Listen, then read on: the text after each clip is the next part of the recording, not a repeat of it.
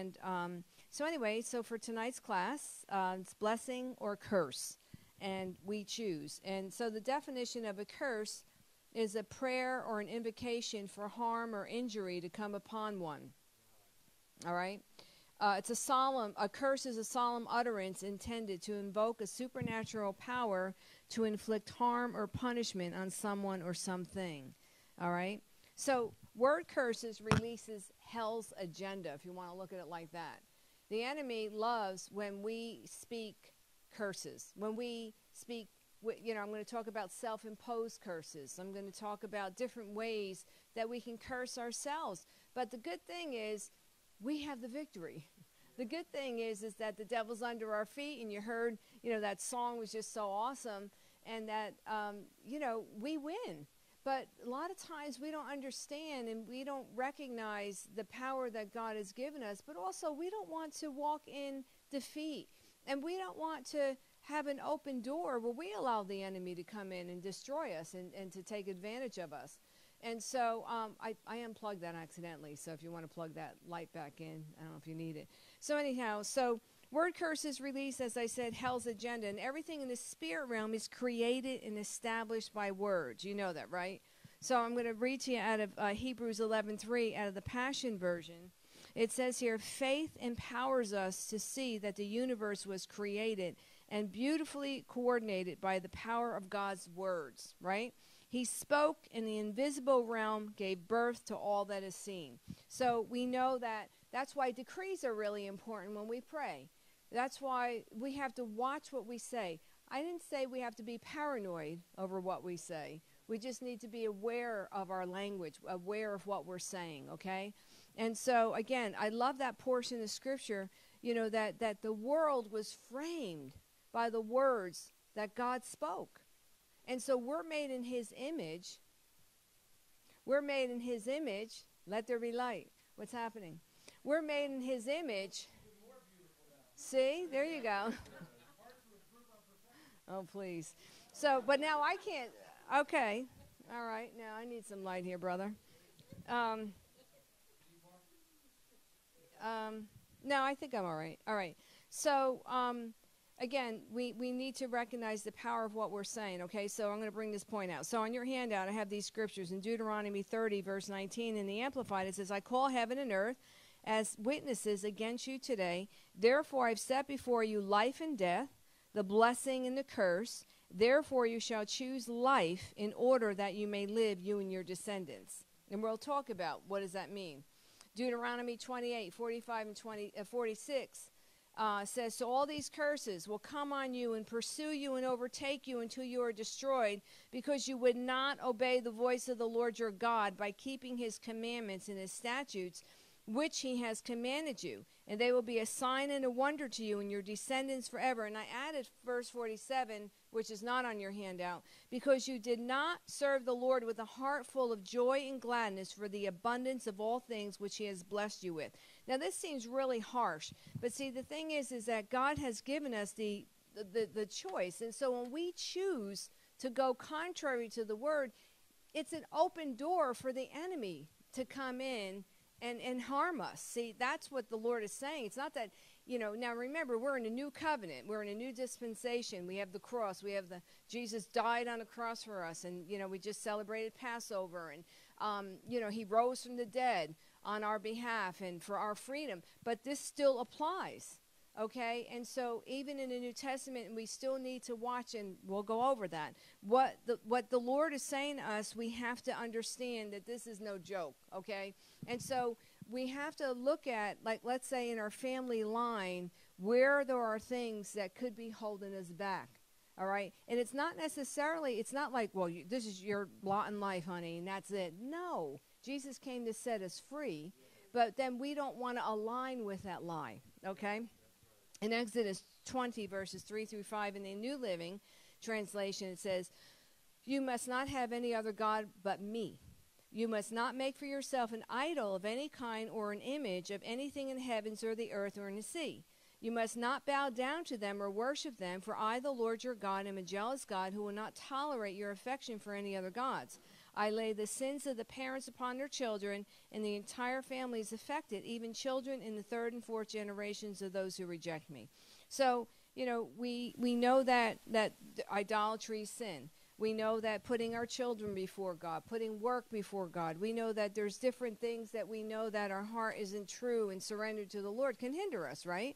And so again, the Lord wants us to understand that we cannot have anything to, before him. And again, it's out of his love for us.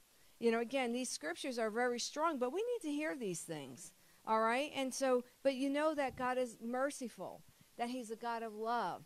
So I want to always balance it out with that. He's not looking to whack us over the head with a mallet, to say, well, you messed up now and that's it. That's not the heart of God. Amen. But we are to be accountable for our choices, right? And so I look always, and I always ask Holy Spirit, just show me my heart. Show me what I need to address in my family. Show me, if there's anything that's blocking me from walking in the blessing of the Lord. Because there's seasons that Holy Spirit uncovers things too. It's not always like everything all at once. It's a progressive thing that the Holy Spirit uncovers and reveals to us. But I'm going to tell you right now, Jesus wants us living a life of abundance. Jesus wants us living a life of freedom. That much I promise you. Yeah. And it's up to us, whatever we, however we apply ourselves. Now, in Deuteronomy 11:26 and 27 in the New Living, it says here, look, today I'm giving you the choice between a blessing and a curse. You will be blessed if you obey the commands of the Lord your God that I'm giving you today. All right? So that's the promise of the Lord. But, the enemy always wants us to, I talk about our head trash. He always wants to lie to us and let us think, well, we did do something wrong, or, we're never going to get out of this. This is always going to be this cycle that we go through. That's not, listen, God is saying, yeah, that might be now, but he's saying, but listen, I'm going to give you a way of escape. And that's 1 Corinthians 15. He always provides a way of escape for us. And so sometimes, have you ever felt like in your family, and some of you we've been through this gazillion times. We've gone through deliverance. We've gone through pressing through and making sure that our we're healed and our family line is healed. But there's times we just have to really war over these things, right? But how many times have you ever felt like there's an invisible barrier? I've heard people, like when we've ministered to them, they said it's like a dark cloud follows us. I just can't seem to get out from under that, right? Well, that could be, doesn't mean it is, but it could be a curse. And so it's like, all right, Lord, we want to see what in our family line, or what am I doing that's contrary to your word? Listen, doctors get it. When you go to a doctor, what does he ask you to do? Fill out a form, and he asks about your background. He asks about the sickness, hereditary illnesses, right? They get it. And so here it's no different. The Bible talks about there's iniquitous patterns that could be in our family line. There's generational stuff, and a lot of it is habit. It's stuff that has gone down in our family line that continues over and over again, right? How many times have you seen in the family, like we'll meet with people, and we'll ask them, let's say about their family, and then you'll see like almost every other family member has been divorced. We know of somebody that in their family, they were all barren. They would always miscarry. And then the one couple, they actually really pressed through and sought the Lord and prayed, and God showed them, and she conceived. It's the first one in her family. See, God wants us to break that curse. He wants us to break that cause that's trying to prevent us from living that abundant life. And so this is what we're going to talk about tonight. How do we do that? Sometimes you can have artifacts in your home. Prior to really getting into this, I worked for the airlines, and I traveled a lot. So you pick up a lot of things. I had sun gods. I had stuff from Japan. I had all these crazy dragons, different things that was on, really pretty silk kimono. I just liked the color. I didn't care about that. But so when I got saved, the Lord said to me, you need to get rid of these things. Half the stuff I throw out. I didn't realize that there could be something attached to it, right? And so the spirits could be attached to it. That's another way that the enemy thinks he's so sly, how he can get in and steal from us and cause and wreak havoc in your home. There's a scripture in Leviticus that literally talks about where the priest would come in and they would, like if there was green streak, I haven't read it in a while, green or red streaks in the wall, that they can decipher bitterness or anger that was in the home. How many times have you, well, like we've gone through homes and we've prayed in homes where there was so much strife and fighting in the home. There was a spirit in that home. Wow. Or like if somebody died in the home, there was a murder in the home. Or a lot of times it's just sin, you know. But that's why we pray cleansing in the house. And how do you pray cleansing? Well, you know, we all have oil.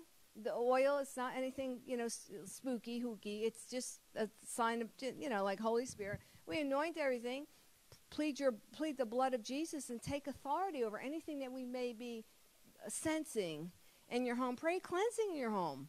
I do it a lot, and pray cleansing. I know somebody I was ministering to is very wealthy, and we were talking about the power of the Holy Spirit, and this particular individual was involved in Buddhism. And I said, oh, all right. I says, well, I said, I was just sharing testimony about the power of God and the great I am. And you can be connected to that satellite dish or this one with all the power is, right? And so she was telling me that she has a shaman come in and clean her home for $5,000 a month. Okay? I said, well, let me tell you, the blood of Jesus is free. Jesus died on the cross, and he came to set us free, and we don't have to pay a shaman. We can pray and cleanse our home for free. That's the beauty of the Lord. Jesus died on the cross for all of us, right? And so one of the things about witchcraft and the occult, they always charge you a lot of money in what they do. And, you know, it's like even to put curses on people, sometimes it could be like $25,000. So it's a lot of money involved in that. Anyway, so Deuteronomy 7:25 through 26 in the New Living Translation says, you must burn your idols in fire, and you must not covet the silver or gold that covers them. You must not take it, or it will become a trap to you, for it is detestable to the Lord your God. Do not bring any detestable objects into your home, for then you will be destroyed just like them. You must utterly detest such things, for they are set apart for your destruction. So in other words, you know, obviously we have to make sure, be careful what you bring in your home. That's why you have to be careful what you watch on TV, what you allow in your home. I don't want any spirit coming through my TV. And listen, the enemy will come in any which way he can. And it's not that I'm paranoid. I choose not to. First of all, I always say to people, would Jesus sit there and watch that with you? If Jesus can't watch it with you, you know that you shouldn't watch it. That's the way I look at it. So anyway, so both blessings and cursings belong to the spiritual realm, and they're vehicles of the supernatural, and the enemy knows that. And so the main vehicle of any kind of blessings or curses are words. Words that we say. Proverbs 11:9 in the Amplified says, with his mouth the godless man destroys his neighbor, but through knowledge and discernment the righteous will be rescued. Another one says here in Proverbs 12:18 in the Passion, it says, reckless words are like the thrust of a sword, cutting remarks meant to stab and to hurt. But the words of the wise soothe and heal. So there are words, there's word curses. You know, let's look at like even in family right now. You know, again, our families have done the best that they could. But what about like sometimes family members? I was talking with someone who said that one of the family members always said that you'll never make it. You'll always be left back. You're stupid. You're this. You're never going to accomplish anything. But guess what? They were left back, right? So words are powerful because you really align with it, and it's cutting. It hurts your heart. And the enemy knows that. And then what happens is we believe the lie. Then there's that open door for the enemy to really attack us. Now, it doesn't mean that everything's a spirit, but it can develop into a place where you have a spirit, all right? And so that's where I'm pretty careful even about self-imposed curses, which I'll go over in a minute, but I don't want to go there just yet. And, you know, the Bible talks about an iniquitous pattern that's been in our family line, okay? The Hebrew word for iniquity is avon, A-V-O-N. And that word means to bind, to twist, to distort, to do wrong. It means, if you look it up in a dictionary, I don't know if I put this on your handout. It means immoral behavior. It's perverse. It's deliberate. It means to behave in an unacceptable way. And a lot of times in our family line, generationally, listen, there are many families that have tremendous blessings. I mean, there's just, the power of the testimony is God's keeping power in their family, right? But generationally, in a lot of families, that's not always the case. And so there's a lot of wrongdoing in families, right? There's a lot of sin. There's a lot of behavioral patterns that continue. Well, my father always did that. My great-grandfather had a bad temper. My daddy had a bad temper. And I have a bad temper. Well, that's an iniquitous pattern that needs to be broken, right? It's a perverse behavior. It's unacceptable. It's not okay. Jesus said that we can change anything that needs to be changed. With God, nothing shall be called impossible. So again, it's not like we have to walk this perfect line. Everything's going to be so wonderful. That's not the case. If that's the case for you, you can come lay hands on me and pray. But what it is us, like David cried out and he said, Lord, create in me a clean heart, a pure heart before you, that I might not sin. And that's the thing. It's like, Lord, we just want our hearts to be pure and honorable, that we're not going to sin before you, right? In Proverbs 18:7 in New King James Version, it says, a fool's mouth is his destruction, and his lips are the snare of his soul. See, I don't want my mouth to be my destruction. And so how many times do we curse ourselves, right? Lord knows we've done it a lot. Our mouths are agents of power, and when we speak the word of the Lord, we're creating power, God's power over us. But, the enemy also understands the power of our words. And so that's why, like, when you're really struggling or if you're angry over something, we can release some negative stuff, right? And so, but he knows the power of it. But listen, God is saying, choose, make a choice. And, some people are like, oh, that's so fanatical. You don't want to be so concerned over every word. Well, I don't know about you. I want to be concerned about what I'm speaking over my life. And I'm not paranoid about it. I just, words access the spirit realm. And so a word curse can release, or when you're cursing and you're being so negative, it can have, a demonic intent or access, and that open door where you start believing it and its heaviness comes and destruction. What about when you're around someone who's really negative all the time and always speaking negative, I can't, I'm always going to be this way, it's never going to change. And you're in that atmosphere, in that environment, or if it's an angry environment, you feel that presence. You feel that horrible, spirit. But you can change that through prayer, through worship, through our declarations. We are to be atmosphere changers because we have the Spirit of God within us, right? So the enemy, he's an illegal trespasser. And when he tries to mess with us, he knows, when we know who we are in Christ, he can't curse us.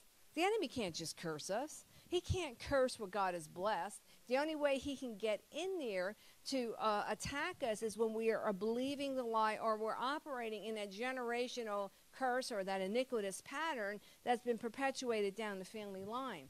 But then again, we have the power of the blood. We overcome the enemy by the word of our testimony, by the blood of the Lamb, right? And we shut the door. We repent for that. And then we always ask Holy Spirit, show us where we're not in proper alignment. And so we are blessed people.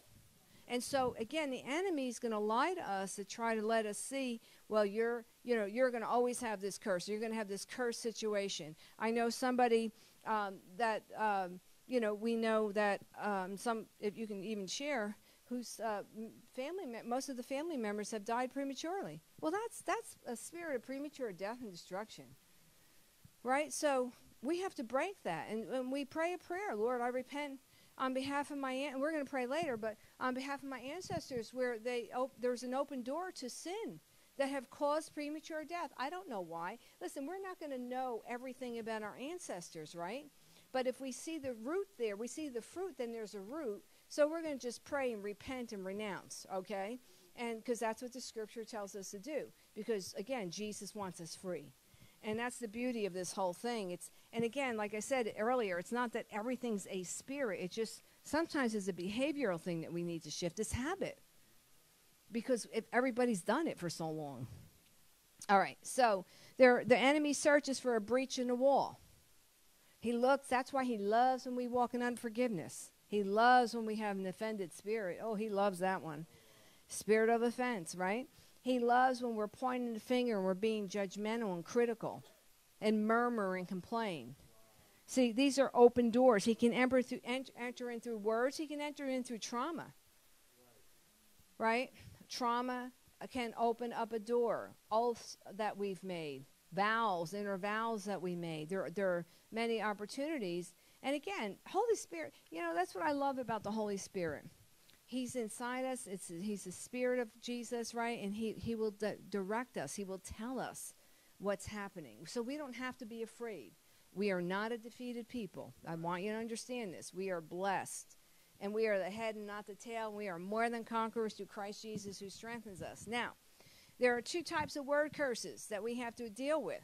Now, we have witchcraft curses. And I didn't put on your handout, but in Deuteronomy 18, I think it's Deuteronomy 18, it talks about any kind of witchcraft, you know, anything that, like, you got involved in, like with horoscope, anything even just seemed like it was just a fun thing to do. It's an abomination to the Lord. And so even ignorantly that you may have gotten involved in that, it is Deuteronomy 18. It's an open door to the enemy, and that you have to renounce and pray through. How many times, I mean, as kids, even though, I mean, I only played with it once, but Ouija boards, tarot cards. We had an aunt that would, I mean, she was right on. She would read your fortune with regular playing cards. You know, so then the Italians would do this thing. You can only do it on Christmas Eve, and you know, this Maloikia thing and whatever they would do, and to either break a curse, but meanwhile they're putting a curse on us, and to break the evil spirits over you and all this crazy stuff. But we all believed it traditionally, right? People do this stuff in families. And so we had to renounce all that stuff. I'm like, oh my God, I loved all that stuff. I loved Bewitched. I loved anything that had to do like any kind of magical powers. It was appealing. But even today now, they make everything so appealing. When you watch the cartoons, what's that one that lady wrote all those books? The heck's it called? Harry Potter. Right? I mean, we have Christians get mad at us if we talk about Harry Potter. And let me tell you something. Harry Potter teaches kids how to put curses on people, to vex them, to hex them, an incantation. Listen, we have to be aware of what these kids are watching. I don't care if everybody makes it sound like it's so wonderful. Oh, you're being so fanatical. No, I'm not. You're opening yourself up to a demonic assignment. Yes. And so in Deuteronomy 18, it says here, I'm not going to read the whole thing, but you can read it. And it talks about, it says, there shall not, in verse 10, it said, it's not on your handout, there shall not be found among you anyone who makes his son or daughter pass through the fire as a sacrifice, one who uses divination and fortune-telling, one who practices witchcraft, or one who interprets omens, or a sorcerer, or one who casts a charm or a spell, or a medium, or a spiritist, or a necromancy who seeks the dead. For everyone who does these things is utterly repulsive to the Lord, and because of these detestable practices, the Lord your God is driving them before you. And in the King James, it says, it's an abomination to the Lord, okay? So then you can read through the whole thing. So these are all things that, you know, the enemy makes it so appealing, especially Disney World. So much of that is witchcraft. I'm not saying you can't go to Disney World, but I'm just saying a lot of it has a cult root system there. And so when a witchcraft, when someone in the occult, when somebody is a sorcerer or spiritist, when they are releasing a word curse, they're operating under the power of the enemy. So that's one aspect of a curse. So I'm not really, this is more of an overview of blessings and cursings, because the second module we'll really dive into it, all right? The second type of word curse is the work of the flesh, all right? It's when people speak out of hurt, anger, your offense, your fears. They say something that attacks the mind of another and decrees an evil outcome. It's not intentional, but it's out of ignorance. Now I'm going to say this. How many times have people in certain churches left churches. And they've been cursed because they left the church. That's happened a lot. And so that is not God. You don't curse people. And so we're the bride of Christ. That's who owns us. Nobody else, right? So when you speak against people, when you speak word curses, that's wrong. And we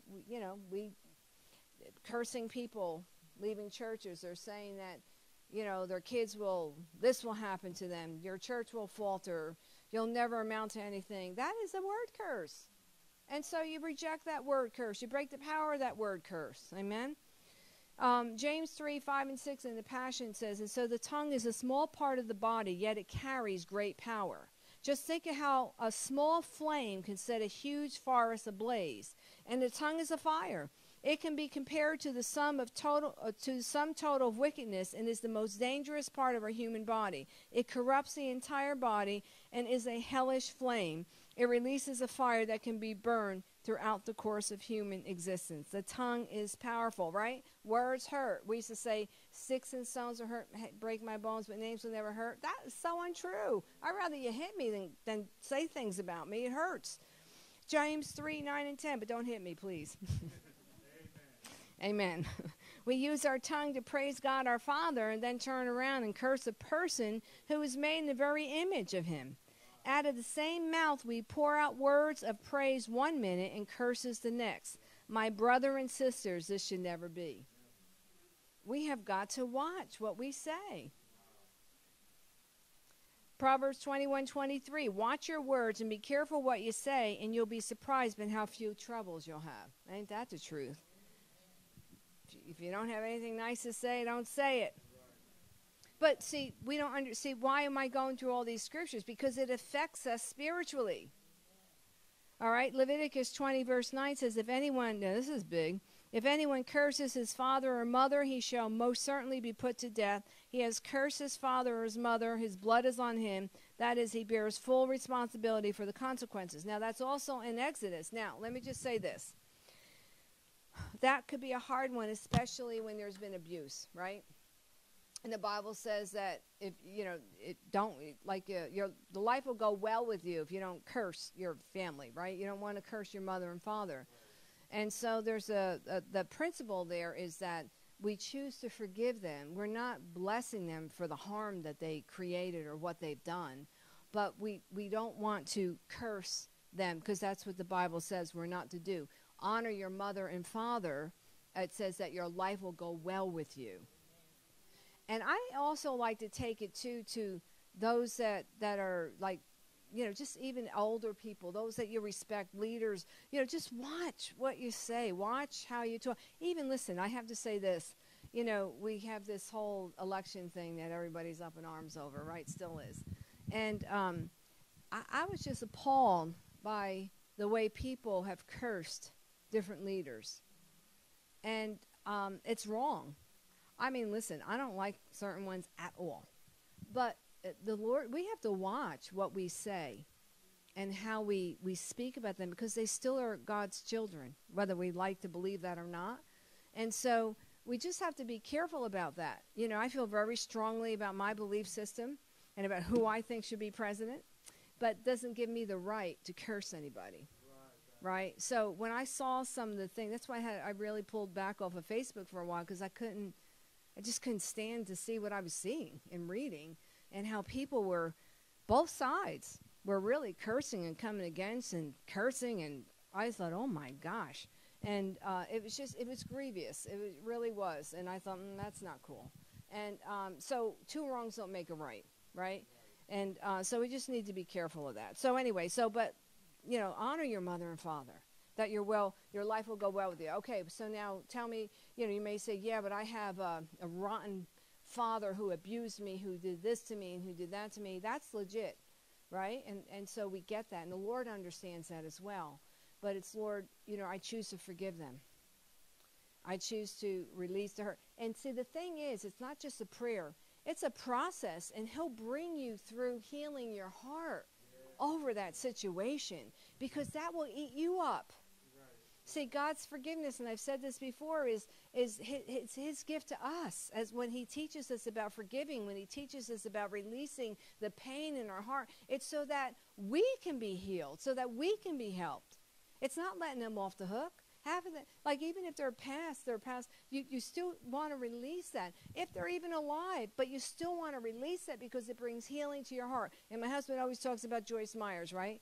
Like, oh my gosh, what this woman went through. And she bought them a house. The Lord told her to, to minister to them. And, there's all this craziness. I thought, Lord, I don't know if I can do what she did. But that was her and how the Lord directed her, right? And so, but we don't know what we would do in that situation. That's why we also have to be careful how we can become so critical and judgmental, because we don't know what that person has gone through. We don't know what they walked through. We don't know the pain that's been in their heart and how they had to overcome, right? So we have to be careful of that. So let's see. So in Proverbs 26:2, in the Passion, we use this scripture a lot. An undeserved curse will be powerless to harm you. In the King James, it says, a curse causeless shall not come. So I like the way this is worded. It says, an undeserved curse will be powerless to harm you. It may flutter over you like a bird, but it will find no place to land. See, the enemy will try, but he can't land. We're not going to be a landing strip for the enemy, right? So curse can't take effect unless there's a cause for it. Now, how can that be? Well, unforgiveness is number one. Offenses, right? Walking in bitterness or resentment, or self-imposed curses. This is a major open door. And, I had to break every word curse I ever spoke over myself. You're not tall enough. You're not skinny enough. You're not this enough. You're stupid. You're never amount to anything. But because things were spoken over you, you believe it. And we counsel a lot here, and we hear a lot of stuff. And listen, I had my own set of stuff, but I can relate to. But, we just have to watch what we say over ourselves, because, listen, our body, it's responding to our words. Yes, that's right. If you hate yourself, if you hate the way you look, you hate the way you sound, guess what? You respond to that. Right. And that's where it's like the Bible says that you're fearfully and wonderfully made. So I had a real issue in this self-hatred thing. And so I had to really choose to allow the word to have final say. It didn't matter what I felt. Because, well, how many times do you say, oh, I feel this. Oh, I don't know, I feel that. Well, God's saying, listen, it's not about your feeling, it's by faith. And so it's not that we're discounting that. It's like, all right, Lord, I need you to deal with the root issues here. That's where I am so out of alignment with your word. And so if the word is saying we are to walk in love, we are to be able to receive his love, where he's ravished by us and we can't receive that, we have the problem, not him. So again, that's an open door. I had to work on that. See, we have to work on these things. Yes, God is saying, listen, I died for your freedom. But then again, it's like, okay, well, how bad do you want freedom? You have to apply yourself. We have to research the word. We have to look into it and say, wait a second, I am not going to sit here in self-pity and whine and just, always like, oh, woe is me. I'm telling you, the enemy loves that.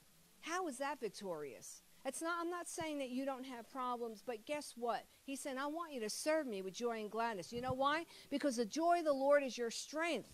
And when you're in a depressed state, when you're in a hopeless state, that you're weak. You don't feel like you want to sleep. You don't have energy. And you're alone. You're isolate. And then how he really picks at you. And he really whispers lies to you.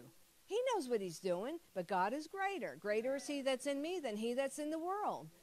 And so when that becomes such a reality to you and you meditate on that, I'm telling you, it's like those girls were dancing. You're not going to tell me anything different. When the enemy comes in to whisper, I love what, we say it all the time, what Sharon Park said. We say, shut up. Shut up. Here's what the word says. That's why you need to know the word. And I told you, I had, because, I still do it. I'm not big on the computers. I get my little index cards. Hey, you may like your computer. God bless you. Write it out. I like to write my scriptures out. I decree them. I write them out. I meditate on the word. When you meditate on the word day and night, the Bible says in Joshua 1:8, therein you will have good success and you will prosper. We all have to do this. And listen, I'm saved a long time. I have to continuously do it. It's not like I'm struggling in it. I enjoy it. You get to this place where it's like water. You know, just a beautiful stream of living water running over you. It's just awesome.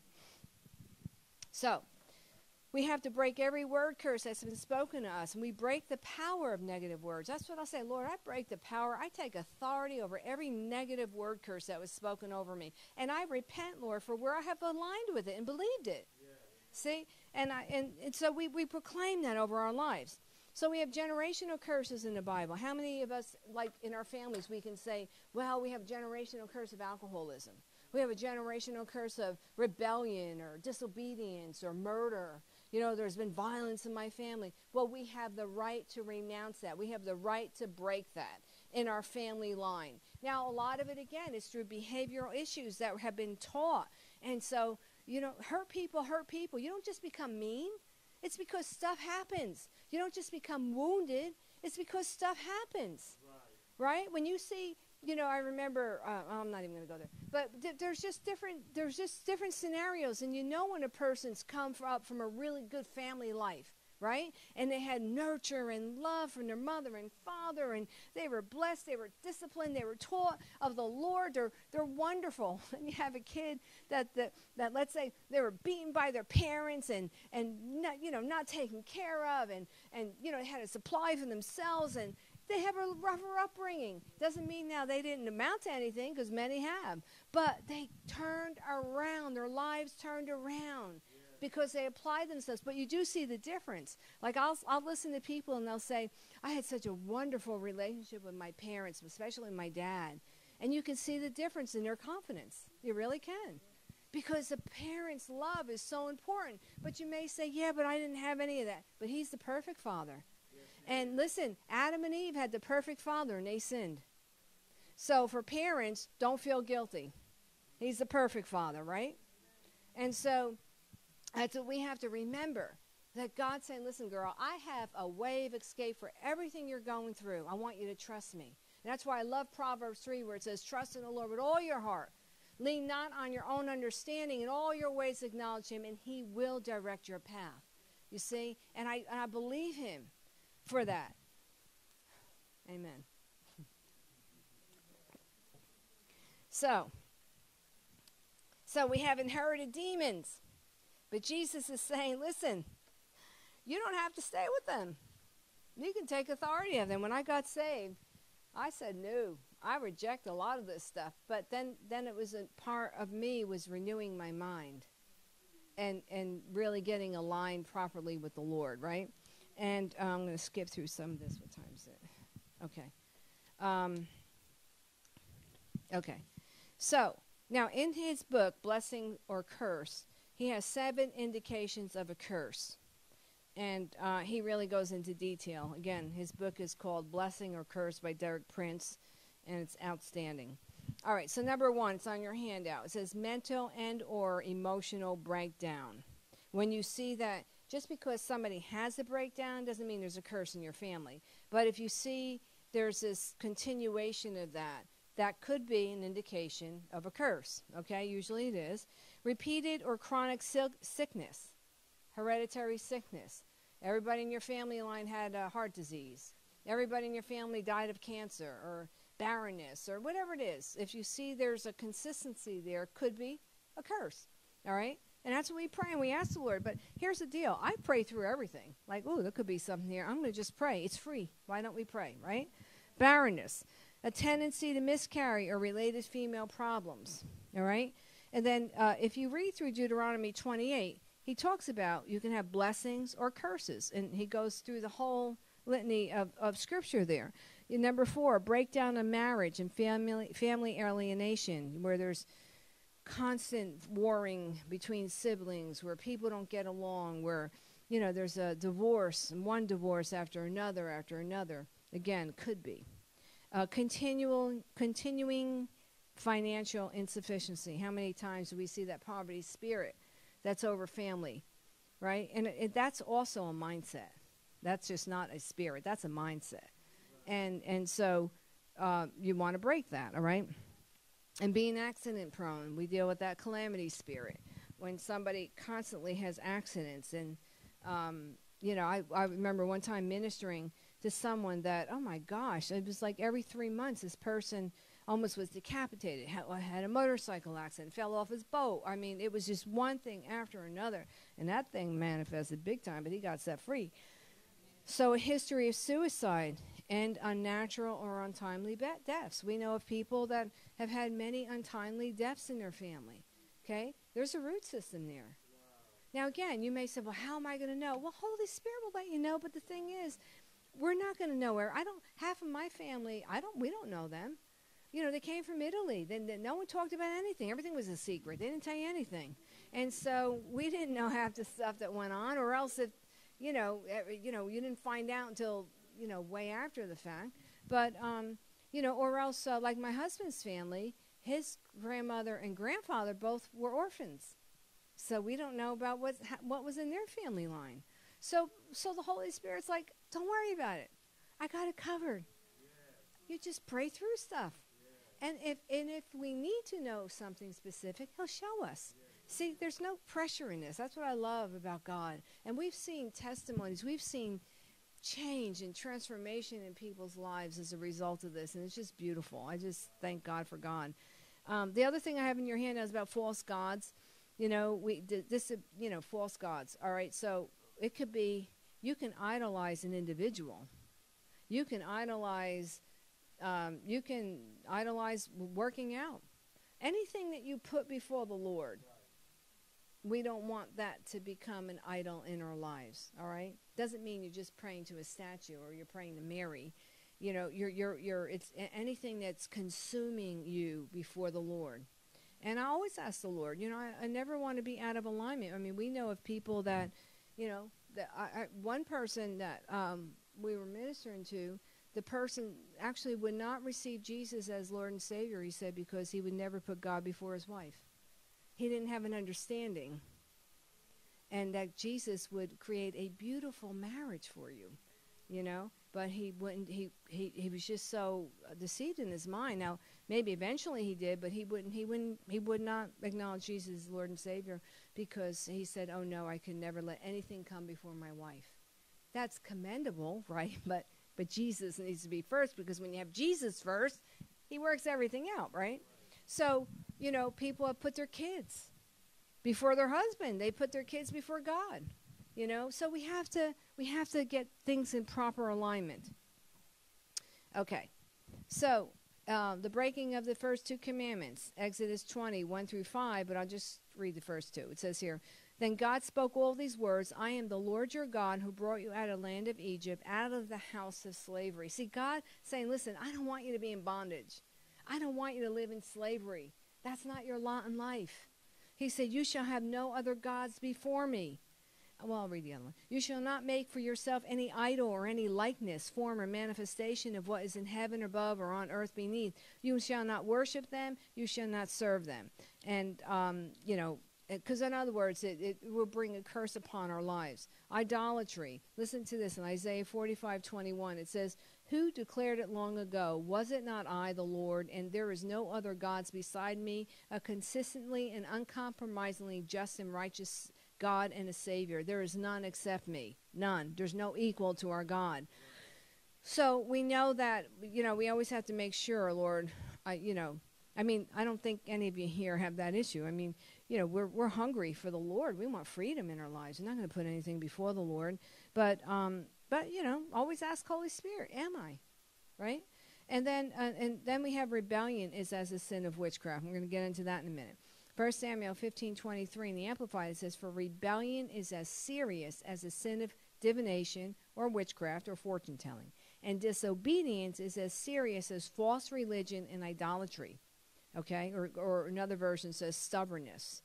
"Because you have rejected the word of the Lord, he has rejected you as king." This is dealing with Saul. But see, that we have that a lot in our family, because a lot of our families have all that superstition, right? We have occult backgrounds, depending on, I know the Hispanics, not everybody's involved with Santeria and Macumba. The Italians with the Italian witchcraft. We deal with Indian, Native American. We deal with people from India, a lot of occult. People in Romania, they would dedicate their babies to demon gods. Not knowing that's what they're doing, but that's what they were doing. So we have a lot of that generationally in our family. Listen, I'm not even going to touch Freemasonry tonight. That's a whole class by itself that we have to address, because Freemasonry is something that really is presented as something that you're doing a good deed. But there's occult spirits that are involved in that. And when you start really learning about that, it's amazing, and that people have to get set free from that. And that always gets people upset. And so we have rebellion. So, like, if you've experienced rejection in your life, you either are going to be passive aggressive or you're going to be rebellious. Woo. And so I was the rebellious one. I was like, you're not telling me what to do, and that rebellion is as a sin of witchcraft. And so I don't, listen, a lot of times when we're talking about witchcraft, it's not because, and I'll explain that here and I'll show you how it works. It's not because you're operating under, a demonic spirit and you're doing voodoo or, releasing a vex, hex, or incantation over somebody. But that kind of a mindset, that kind of an attitude can open up a door, and it is as a sin of witchcraft, okay? So witchcraft here, there's 3 words that we always say when we're going to pray for people that have been involved or have that kind of a rebellious attitude. It's where they manipulate, dominate, or control, or intimidate. All right, so when you see that type of personality, somebody that's very controlling or very domineering in your life, right? Always looking to manipulate, getting slick, that they can be operating with a spirit of witchcraft. Wow. So when we say that, that doesn't mean that they are putting a voodoo curse on you. There's 2 types.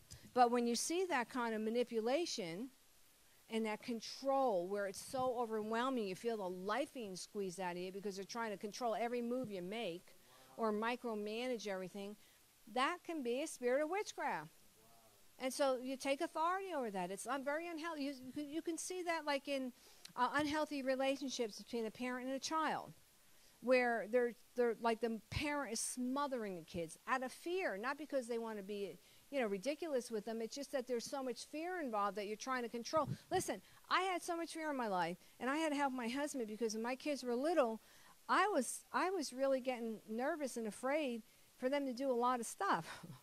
So, I remember one time my husband just had a fit. The kids were outside riding a bike, and they were like 12 now at this point. And I had my lawn chair out front and watching them ride down the street. My husband said, all right, enough is enough. I said, why? I said, what's wrong with that? He said, now you remember, I grew up inner city. So, of course, I'm thinking like they're going to get jumped or someone's going to attack him and come in the car and yank him out. It's just in Nutley.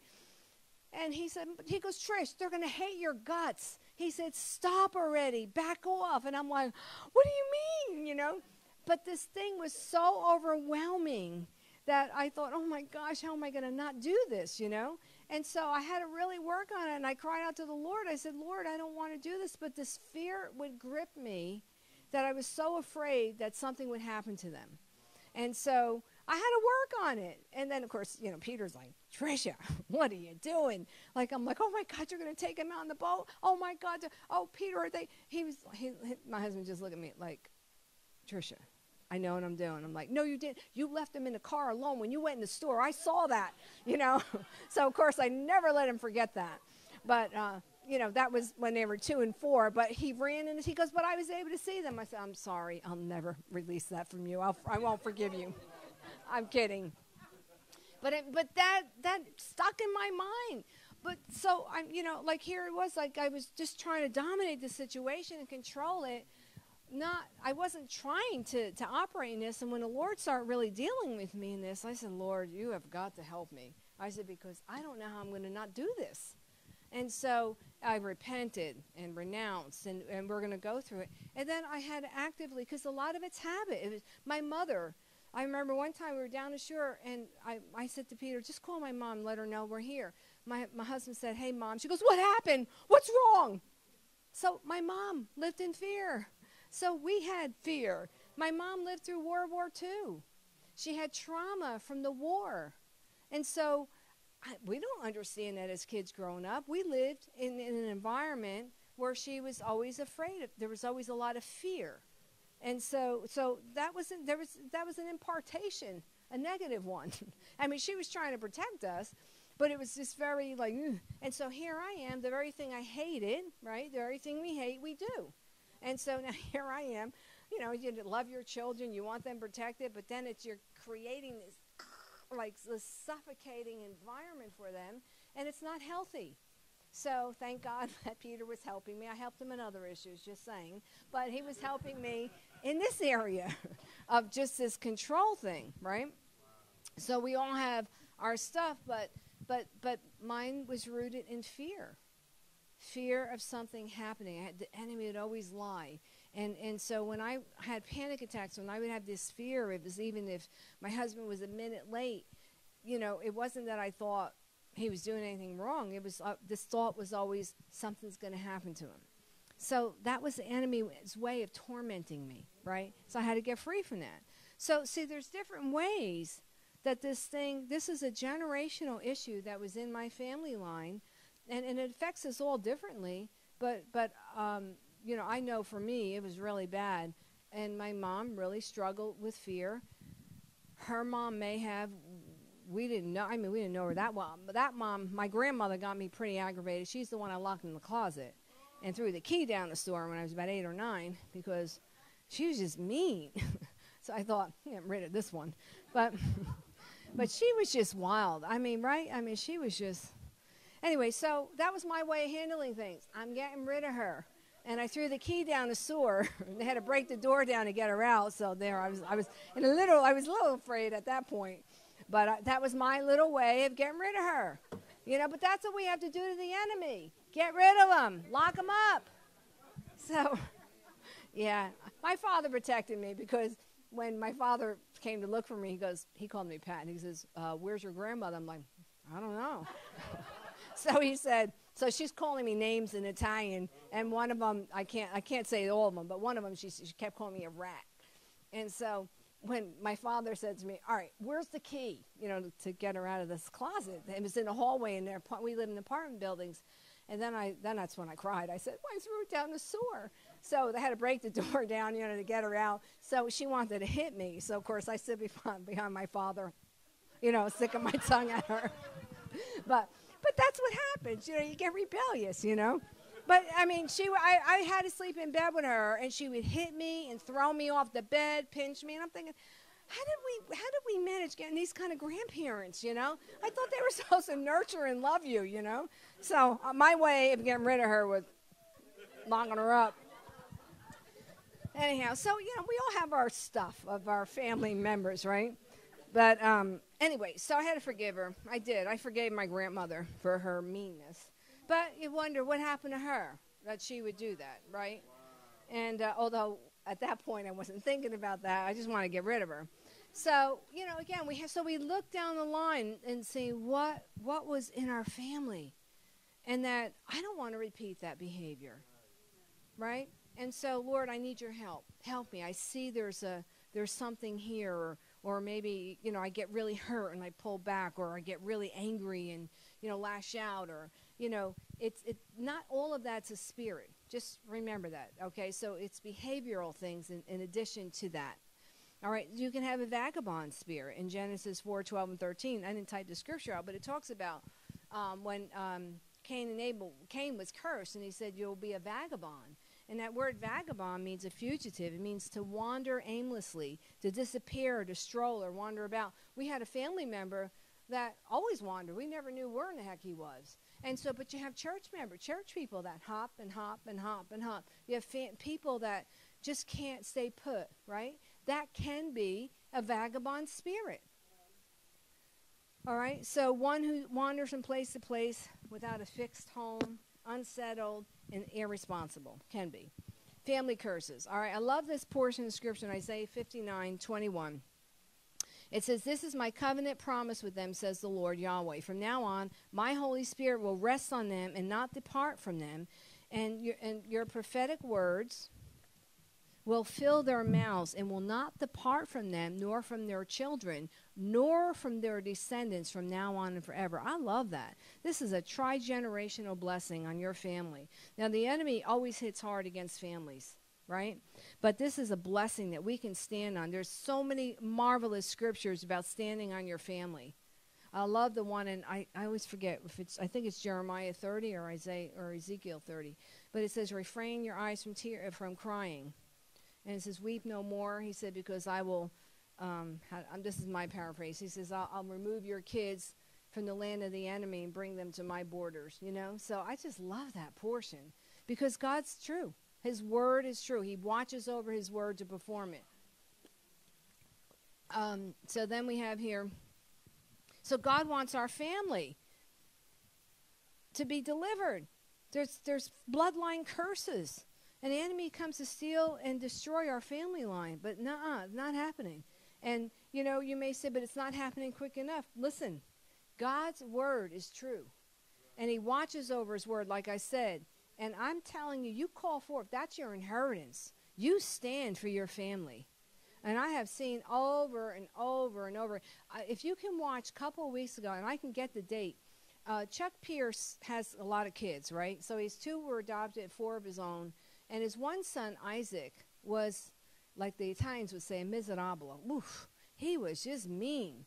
And he's a 6'5" kid, you know, and he was just rough and gruff. And, you know, sometimes you're around, you want to smack him. But he just always had this attitude, you know. And he just obviously had a lot of issues, you know, like in his heart. Who knows? It could have been school issues. You know how we all get, can act jerky.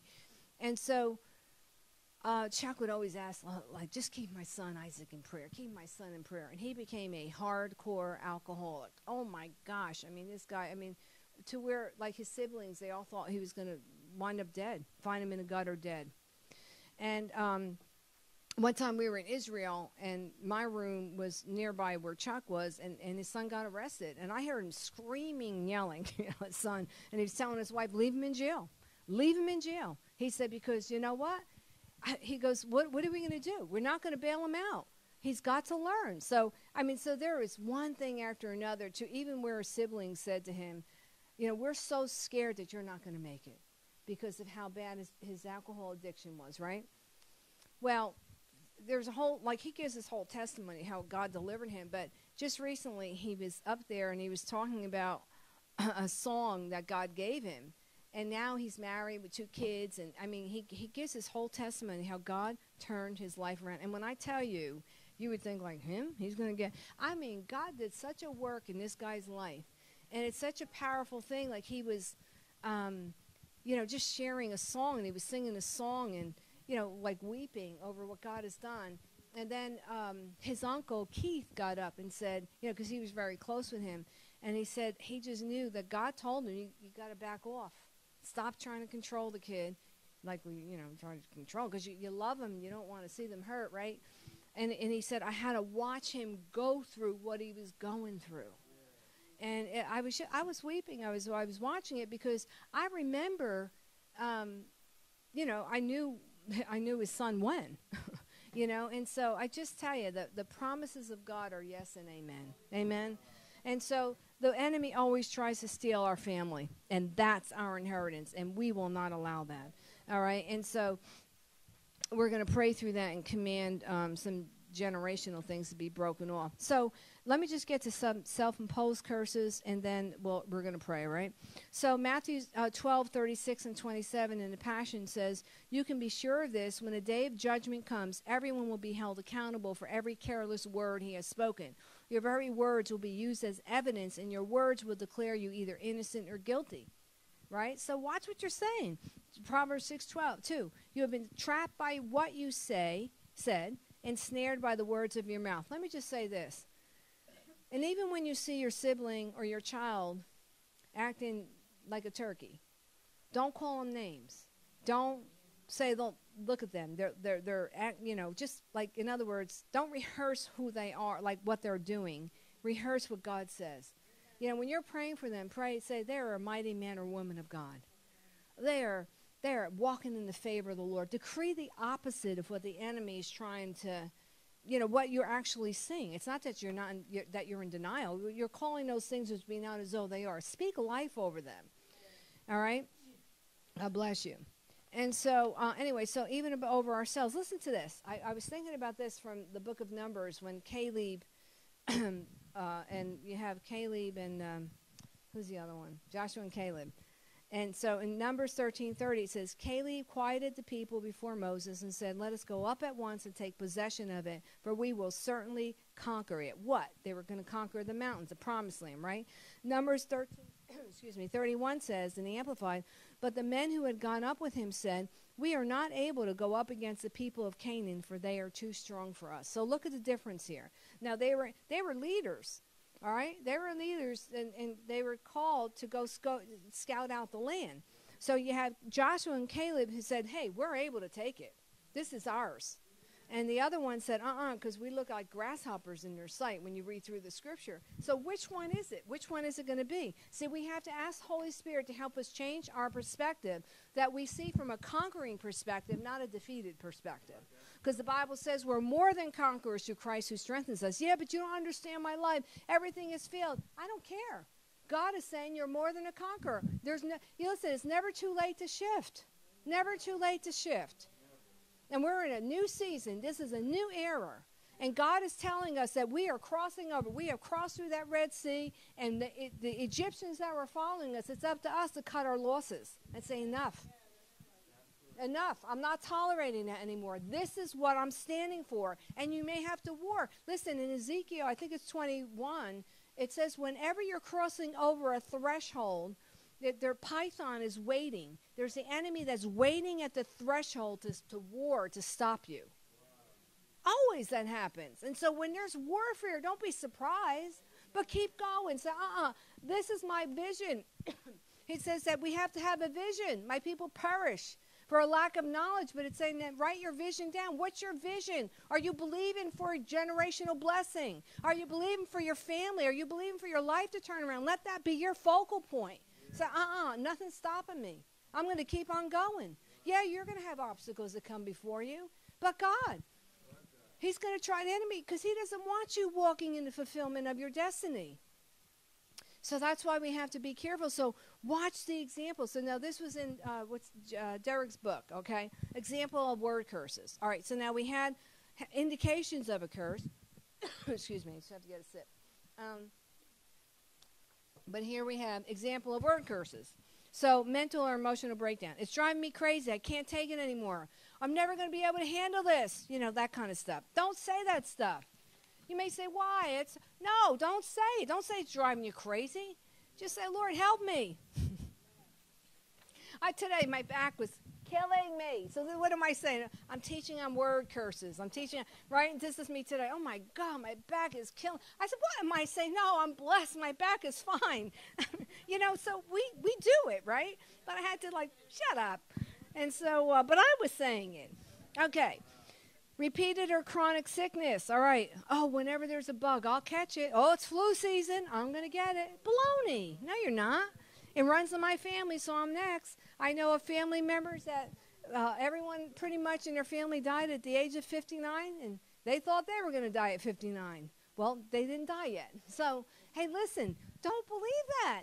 You be the one that crosses over. So, barrenness, tendency to miscarry, okay, or related alienation. I don't think I'll ever get married. We break the power of those words in Jesus' name. I got the curse again, women. We speak barrenness over things. And so, you can just speak barrenness over your jobs. It doesn't have to just be over your physical body. What are you saying? Because it's such habit, all right? And then a breakdown in marriage and family alienation. Somehow I always knew my husband would find another woman. I always knew he'd cheat on me. I don't trust men.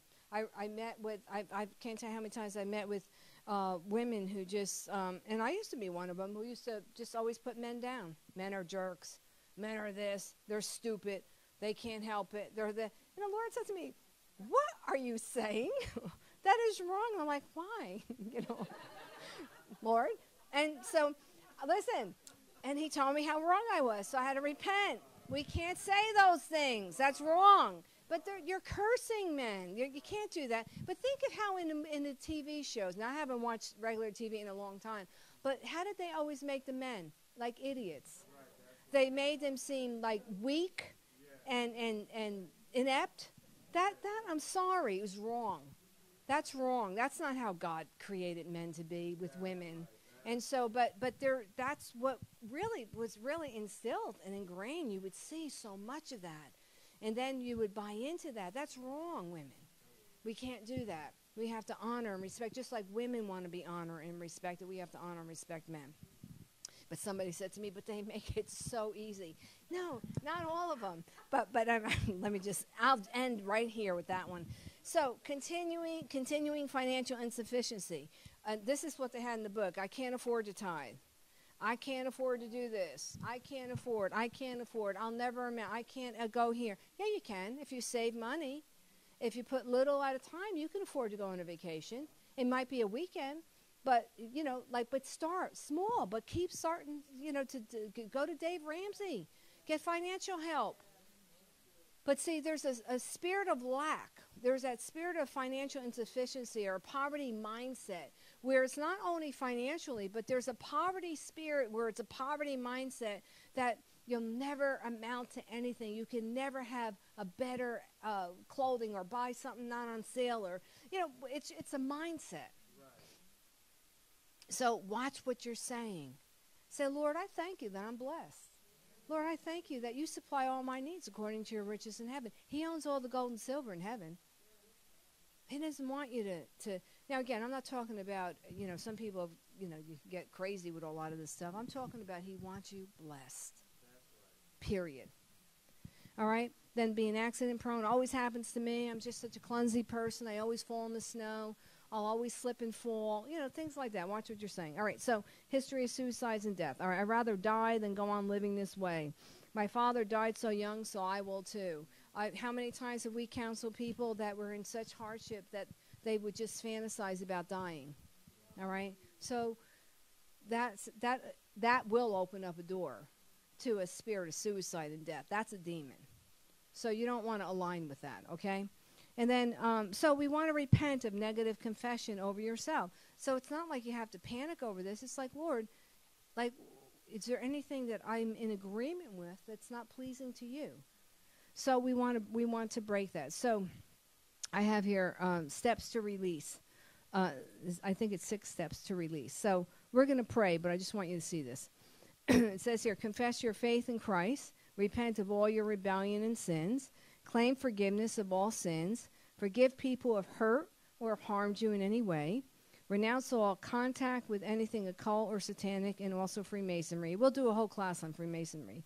And now ready to pray the release from any curse. So I just wanted to just pray. I wrote something. I can't remember if Peter changed some of the things on your handout, but I had just a little prayer that I want to pray over generational stuff right now.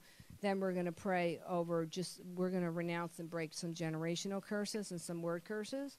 So I have here, I'm going to read it first and then we can read it together, okay?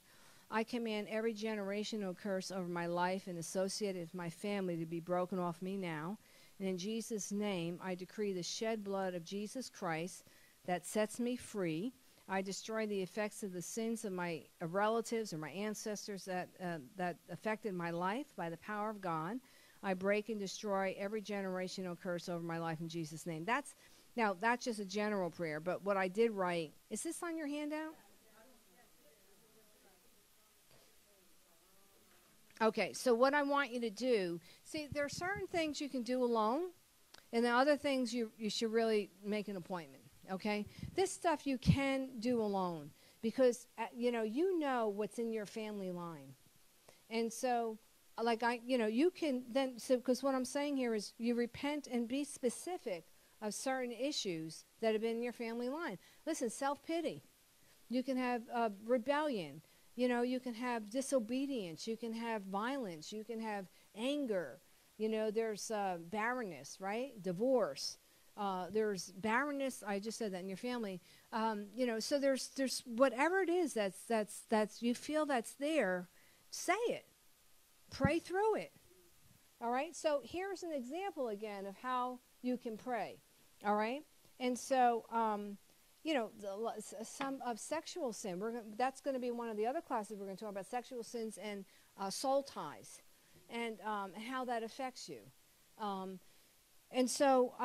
You want to ask Holy Spirit for direction, but you want to break that off, and we're going to pray, okay?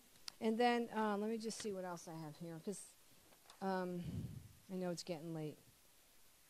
So the other thing I wrote on your handout is this is what you want to get in your head that you always want to know, and you want to, just have it in your Rolodex in your mind.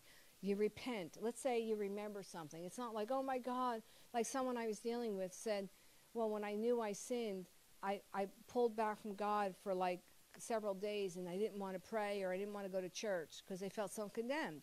Well, guess what? God is not the author of condemnation. In Romans 8:1, it says that he does not condemn. Therefore, there is no condemnation for those who are in Christ.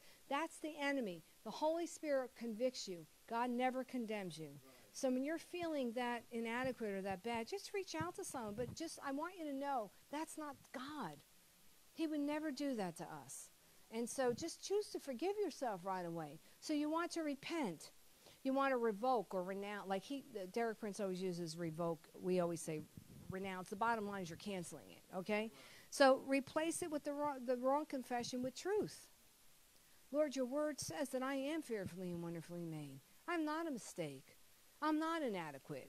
I can do all things through Christ who strengthens me. Always have a scripture that can back up that will declare the opposite of what you're going through. Use your authority. We all have authority. Now, the enemy doesn't want you to know you have authority. Every single one of us have authority. And the more you recognize who you are and you meditate on the word, that's what the enemy's terrified of. He's under our feet. He says, I've given you authority to tread on scorpions and serpents. But now I'm not telling you to go out looking for them. But in your sphere of authority, it's like, don't mess with my family. Don't come in my home. And so, Lord, I just apply the boundary of the bloodline here. And so, oh, no, I'm not accepting this. So, you know your rights. Know your spiritual rights. All right? So we release the power of the blood. That's a whole other one we want to teach on, our blood covenant.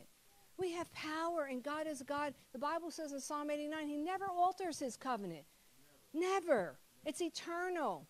He's true to his word. He's a God of covenant. And there's power in the blood. We walk by faith, not feelings. We build up our faith, right? And so we get under the anointing. We decree I'm coming out of every attack. We decree our family's coming out of every attack. And so you say, yeah, but my family, I've been praying. Don't give up. All I know is that the word of God works. That's all I know. And so I'm not going to try to figure God out. I'm going to trust him. All right? So why don't we stand, and we're going to pray. And then afterwards, if you have any questions, I'm here to answer them, okay? So on your handout, we can read this together. All right, you ready? You ready? Okay.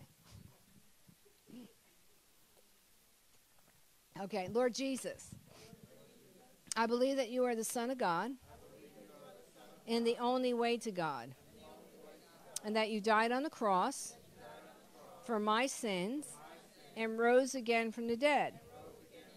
I give up my rebellion and all my sins, and I submit myself to you as Lord. I confess all my sins before you and ask you for your forgiveness. Now, I just want to pause here. So when you're home alone, you confess your sins before the Lord, okay? Now, especially for any sins that expose me to a curse. Release me from the consequences of my ancestors' sin. And then you can just write there specifically, and then whatever you know ancestrally that's in your family line, okay? Okay. By decision of my will, I forgive all who have harmed me or wronged me, just as I want God to forgive me. And in particular, I forgive, and you can say as many people as you need to say there. And then it says, I renounce all contact with anything occult or satanic. If I have any contact objects, I commit myself to destroy them. I cancel all Satan's claims against me. Now, and I also, let me just say this, where it says I renounce anything occultic, like if you had tarot cards, Ouija board, or I don't know, whatever, some palm, when you've had your palm read or anything like that, just be specific and say that, okay? Even, because most of the time we did it for fun. We didn't know, right? So, okay. I command myself, all right, I cancel, I said that, right? I renounce all, okay. Lord Jesus, I believe that on the cross you took on yourself every curse that would come upon me. So I ask you now to release me from every curse over my life in your name, Lord Jesus Christ. By faith, I now receive my release, and I thank you for it in Jesus' name. And like I said, this was from his book, but there's so many ways that we pray this. But I like being very specific. But let me just pray over you, okay? Now, Lord, I just thank you for the power of your blood. And, Lord, I just take authority over every generational curse right now. I bind every spirit that would try to harass you, the people here, especially a tormenting spirit. I break off every assignment of the enemy in Jesus' name. Lord, I take authority over self-pity. I take authority over spirits of depression, spirits of hopelessness and despair. I bind these spirits now in Jesus' name, and I command release in Jesus' name. Holy Spirit, I just thank you for uprooting anything that's trying to entangle your people. Lord, I speak to every spirit of fear, every generational curse of fear, in Jesus' name, and I command complete release in Jesus' name. I speak to every spirit of expected rejection, perceived rejection, and rejection, and I command you to loose your people now. Loose the people of God now in Jesus' name. I break off every assignment of disobedience, every spirit of disobedience. I command you to go now. I break this generational curse in Jesus' name. Now, I'm going to just say this. Sometimes you just need to take a deep breath or just shake yourself, but you don't have to have a manifestation, just so that you know that. Now, I speak to every spirit of hopelessness and despair, spirits of suicide, premature death and destruction. I break your assignment off now in Jesus' name. Now, this fear that's been released from this COVID pandemic, I take authority over this spirit of fear in Jesus' name. This spirit of panic in Jesus' name. Lord, we just break this assignment off your people now. We say no to it in Jesus' name. We loose the power of the blood of Jesus. Lord, your word says that by the stripes of Jesus, we are the healed of the Lord. And Lord, your word says in Psalm 91 that no evil will come nigh our dwelling and no plague shall befall us. That's your promise, Lord. So, Lord, we just thank you that we are covered by your blood and that no weapon formed against us. There's weapons that will be formed, but they're not going to form against us in Jesus' name. So, Lord, we just thank you for that. We break off every spirit of witchcraft, every occult spirit in Jesus' name. We take authority over every generational spirit of manipulation, control, and dominance in Jesus' name. Lord, we just even speak to every spirit that would just try to torment minds in Jesus' name. We cut you off now through the power of the blood. And Lord, we just speak to every spirit of poverty in Jesus' name.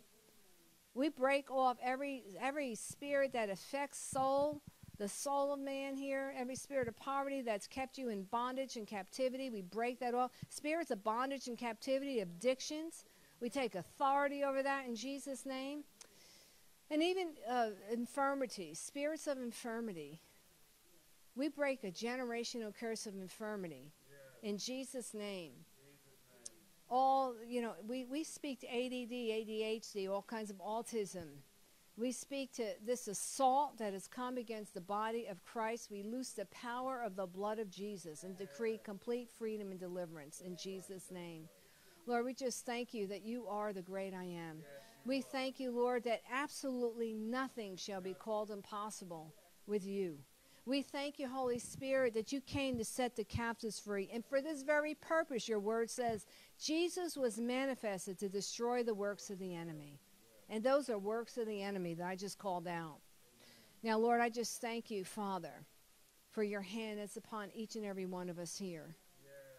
Lord, and again, I just speak to roots, and I say, dry up. You roots, dry up. You will not take root again. We say, dry up now in Jesus' name. And Holy Spirit, I just thank you for your brooding presence. Holy Spirit, for your fertilization. You are fertilizing us with your anointing, with your brooding presence to produce fruit, to bear fruit in this season. We will not be barrenness. And I speak to barrenness right now. I take authority over barrenness and say, you will not cause the people to be sterile any longer. We will produce fruit. We are not a barren people. So God, I just thank you. Holy Spirit, I thank you. I thank you for your amazing love for each and every one of us here. And that's your will and that's your desire for our freedom. And I bless each and every person here. In Jesus' precious name, amen and amen. Amen. Amen. Amen. Amen. God is good.